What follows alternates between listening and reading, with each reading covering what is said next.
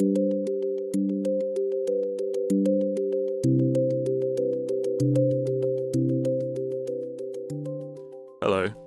Today I'd like to show you how to prime a hand-stretched canvas. I'm masking off 3 areas to show different primers next to each other. Priming does a number of things. It helps to make the canvas tighter, protects it from oil, and gives you a bright and even surface to paint on. It's especially important to prime your canvas if using oils, as the oil can be absorbed into the canvas, leaving your painting dull and lacklustre.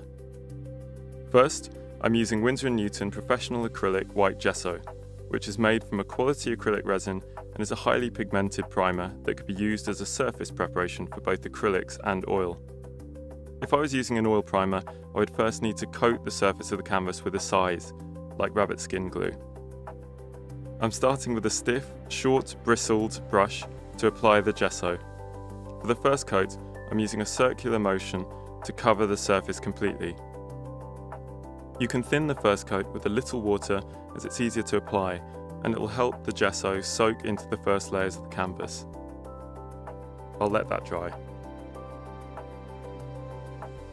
Now, I'm rubbing some fine sandpaper on the surface to give an even finish to the primed canvas before applying a second coat, brushing smoothly across the surface.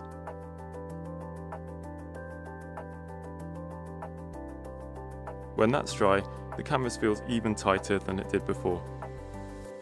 Some artists like to keep a natural look to the canvas or linen they're painting on.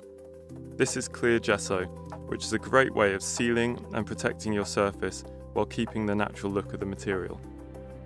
I'm using the same technique, but this will dry completely clear.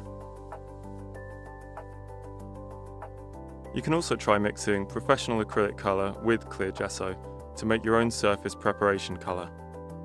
This works well with acrylic, but should not be done with oils. It gives a bright base layer to my painting and gives an excellent surface for my next layers of colour.